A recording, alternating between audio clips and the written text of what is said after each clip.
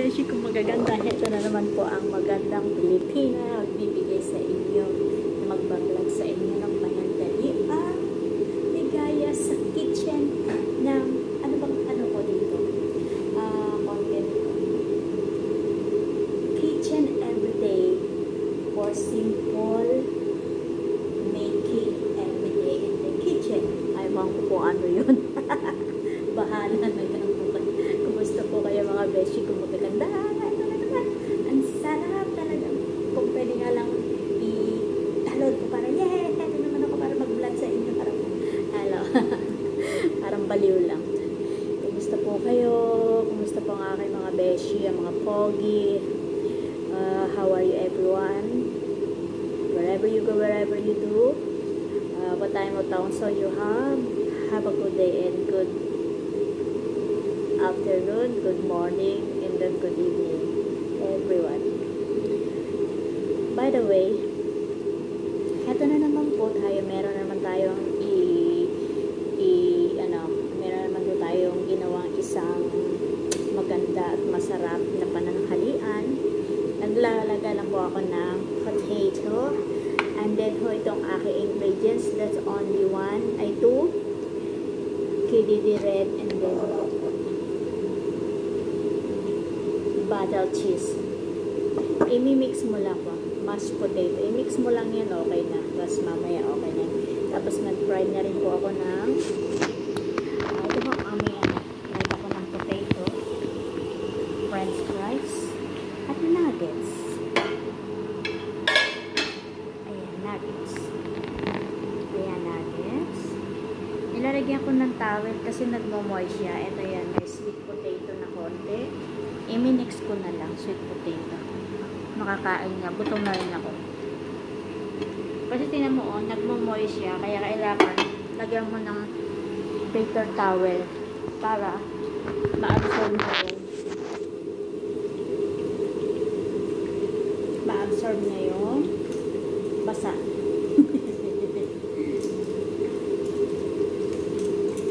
Nagpa-fried pa ako ng potato. And then, i-mix ko naman to. I-mix ko naman to para, mamaya, i-mash mo muna natin para mas mapadali.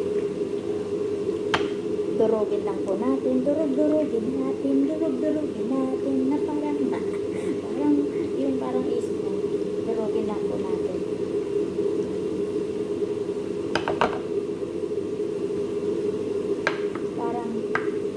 Nagdurog tayo ng sama ng loob sa ating nangyari sa buhay. Yung sama ng loob natin, itadaan natin dito. Kung kami sama ng loob kayo, kumuha lang kayo ng potato, imas nyo lang yan, durugin nyo lang, at dito nyo na ilabas yung sama ng loob nyo. Kung wala kayong mapagsabihan, charot lang. Ako kasi ano lang ako, keep quiet moms lang ako. Pag may problema ako, nananahimik lang ako, nag-iisip lang ako. Tapos, ayoko mag-share ng problema ko. Kasi, ako kasi pang personal kong buhay, hindi ko sinishare. Pero, dati, ganun talaga ako. Kinikip ko lang hanggang sa ang isip ko, walang mas lalong magkakaroon ng complicated kasi minsan may mga tao na minsan hindi natin masabi magbibigay ng opinion, parang mas lalong hindi na maganda, kaya keep quiet na ako. Wait lang,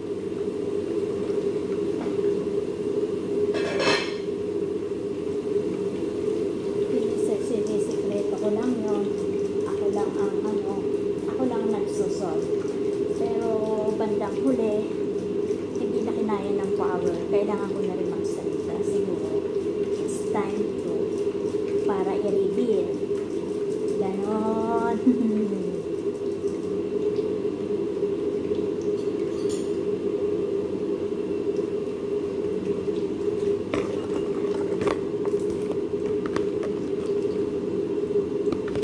Wait lang po ha, kasi nagana ako ng potato. Nagkikilo ako ng potato. Ayan ako yung kilo ko.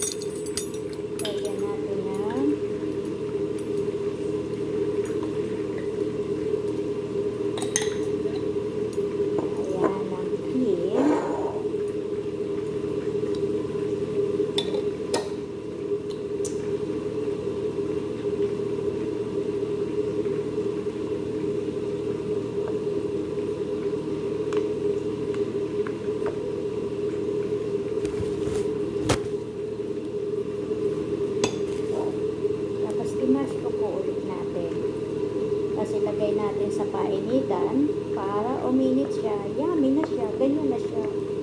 Very simple lang. Ayan, may natutunan na naman kayo sa simpleng sa simpleng ginawa ko. Sana magawa nyo rin na kagaya. Very simple lang. Pero mas siya. Simple, taste, and yummy, and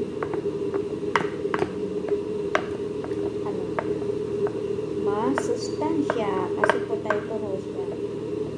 Siya? Potassium ba ito? Potato, potassium. Hindi po, joke lang yun.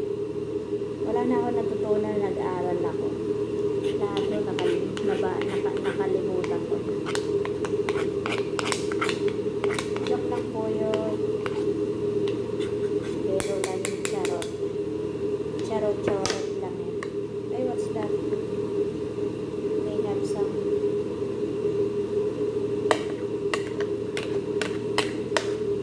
Ayan, at lagay nyo na lang po ito sa painitan saglit. Para,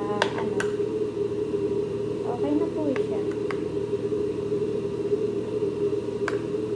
Ready to eat na po siya. Painitin na lang ng konting-konti.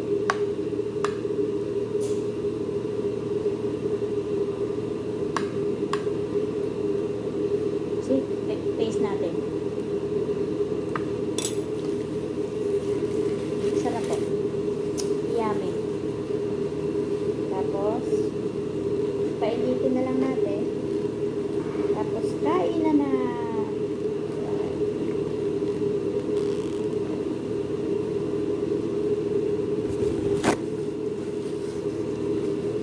Medyo linisan naman natin para naman pagkain natin magandang tingnan.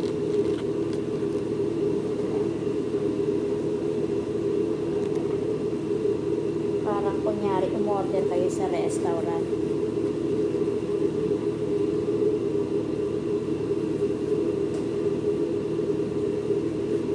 Ayan.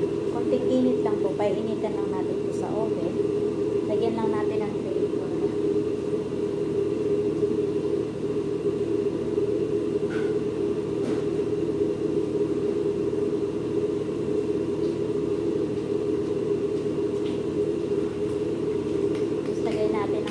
Painitin lang natin ng konti at saka natin kainin maya-maya.